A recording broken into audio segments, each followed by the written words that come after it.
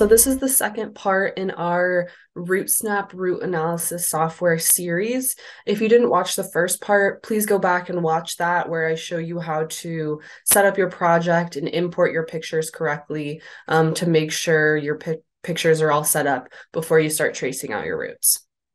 Once you've imported your pictures from all of your sessions and tubes into the software, then we can start tracing out our root systems. And in this series, or this part of the series, I'm going to show you exactly how to add points and use all of the features in the software. So I highly recommend using a mouse with this software. It just makes it a lot easier to move around the picture and place your points.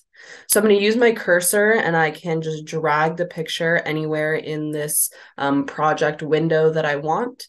And then I'm going to use the scroll on my mouse to zoom into the part of the picture that I want to see.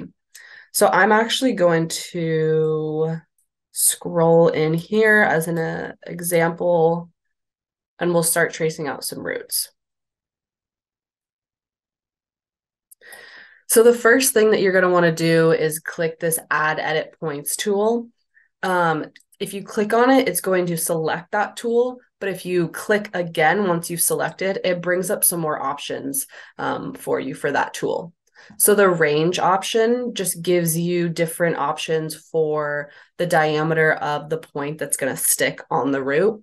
I always choose the smallest diameter to begin with so I can see how it fits on the root, and then you can always adjust after. So I'm going to click the smallest one here.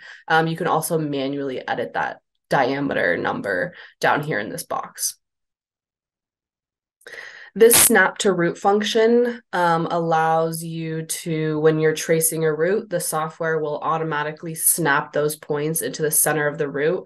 It makes it easier so that the user doesn't have to go back and individually drag all of their points back onto the root. This multi-branch growth feature, make sure you have it clicked if you're wanting to be able to connect branches to your main root system. So like I said, this allows you to draw branches that come out of your main root and then connect those points together. So I'm going to have both of these selected before I start. So to start drawing roots, you're just going to click and hold at one end of the root and start dragging down the length of your root. So as you can see, I should have zoomed in a little bit more here so I can get a better accuracy where I'm placing those points. But I'm just going to delete this right now. So once you've drawn your first line, that's when you can zoom in and actually see the points on the root. So as you can see, there's two different points that get set on top of the root. The smaller one in the middle is the pin on the root, and this larger one is actually showing you the diameter of your actual root.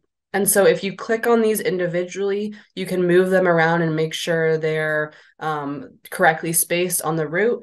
And then using the scroll on your mouse, you can adjust the actual diameter size of the points. So you can do this for each point individually, move these around, make sure they're on the correct parts of the root, and adjust the sizes manually. Or you can click this view option up here, click panels, and click point details panel, and you'll have this little pop-up on the right side of your screen over here. So what this does is it gives you a little bit more information about all of the points that are on your root so far. So right now it's giving me the diameter of all of my points. So instead of manually clicking on each point to change, you have the option to have the software estimate, which it's already doing, or you can have it, you can select a standard size and change multiple points at a time. Or you can select singular points and change them here. Or if you click, shift, and hold down, you can select as many points as you want and change them all at once. So I'm just going to continue drawing out some roots to show you guys. I'm going to make sure I'm zooming in to get a really good close look. And I'm going to keep tracing out these root systems. So as you can see, these two lines are on the same root and they're actually need to be connected. So I'm going to zoom in and connect my two lines to create a singular root. So I'm going to select one of the points, click, and drag it onto the other point. And as you can see, it's going to combine those two lines for me. If I wanted to create some branches for my roots and snap them, I'm going to just draw out those root systems here, and then I'll show you how to connect all of those to your parent root system.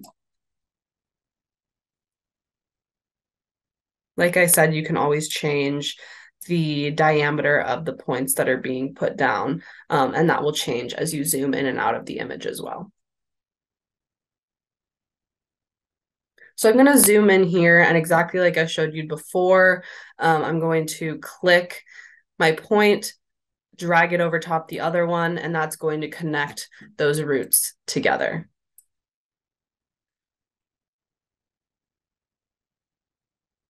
If I need to add another point, I can do that by just clicking on the line, and it'll add another point for me that I can use to connect or use to adjust the size and shape of my root.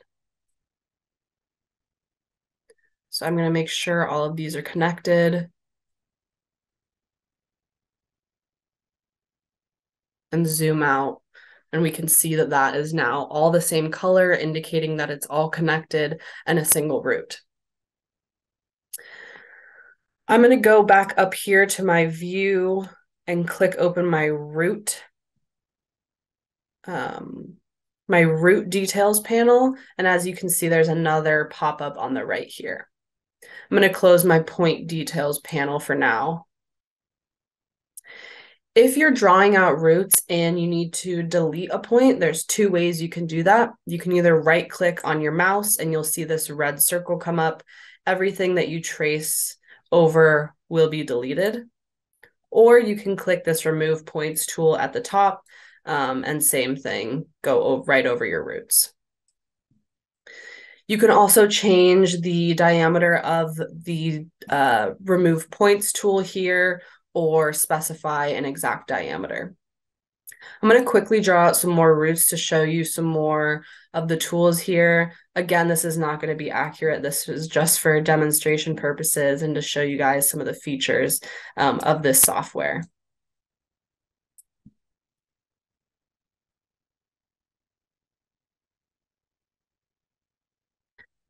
So with this remove points tool, there's a few other options once you've selected the tool. This split roots tool here, if this is selected, it's going to split those roots in half for you. So as you can see, I've put it in the middle and now it's split my line into two different roots. So if you need to change the angle, change the shape, diameter of the points, you can do that by disconnecting that line. You can also choose to remove the root altogether. So instead of having to click each individual point, if you move over one of those points, it's going to delete that whole root. Or you can choose to remove all of the roots that are traced out on the image so far. You can also choose to lock your points. So this is really helpful for users that are tracing out a ton of roots. Like this image does have a lot of roots on this page. You don't want to accidentally delete certain lines that you've already spent a lot of time changing the diameter points. So I'll show you how you can lock those points in. I'm going to zoom in here so I can better see those points. I'm going to select the lock points tool, and this blue circle will show up. Every point that I drag it over, a little lock is going to pop up in the middle of that point. That means it is locked. It cannot be moved or deleted. So if I was to run my remove points tool over it, I cannot delete those. I can delete the ones that do not have the lock point on them. To unlock them, click again, drag over them again to unlock them. Again, once you have this tool selected, you can click it again and get some more options. Diameter of the tool that you're using. You can also choose to lock the entire root, lock all of them, or unlock all of them. Some other features we have are that you can manually choose the color of your roots. So instead of it automatically giving you a root color, you can select that root system, and let's change it to blue or green. And you can change all of those, the color of those roots if you want. We also have this measure manually tool here. So when this is selected, it's going to bring up a little tape measure.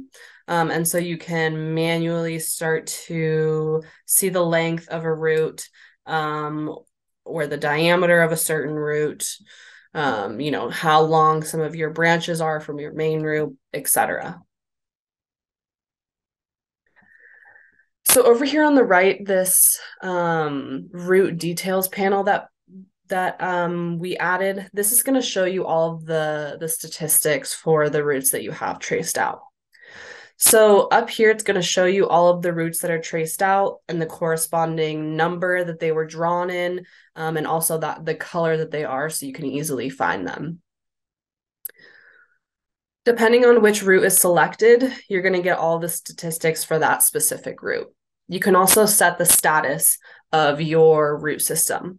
So if there's a part of the root that's dead or alive, or it's a new root that popped up, you can adjust those parameters here. We'll keep this as alive right now. But as you can see the length, area, volume, the average diameter, the average root angle.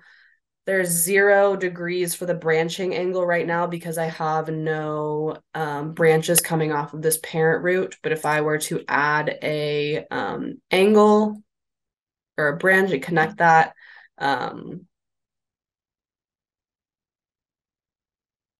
it will show up under that new branch that we selected.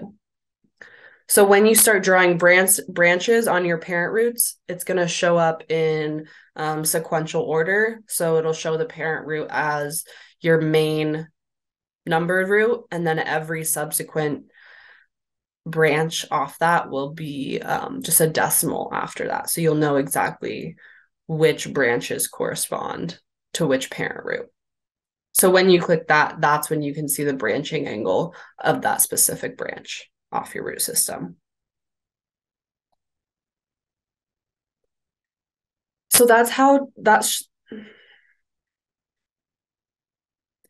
so now I've showed you all of the main tools that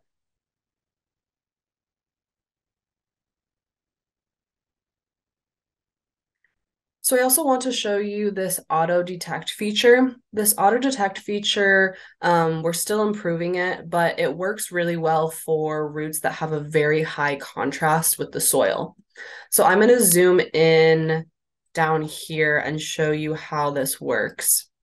So with auto detect, I'm going to start adding points at one end of my root.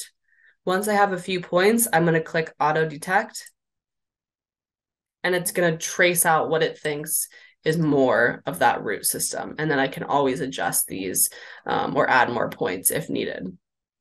Like I said, this is best for roots that have a very high contrast between the soil. After you're done drawing out all of your roots in your first image, then you can just click over to your second image using these window boxes down here and continue to trace out your root systems. Remember to periodically save your project during your tracing to make sure, you don't get any data loss.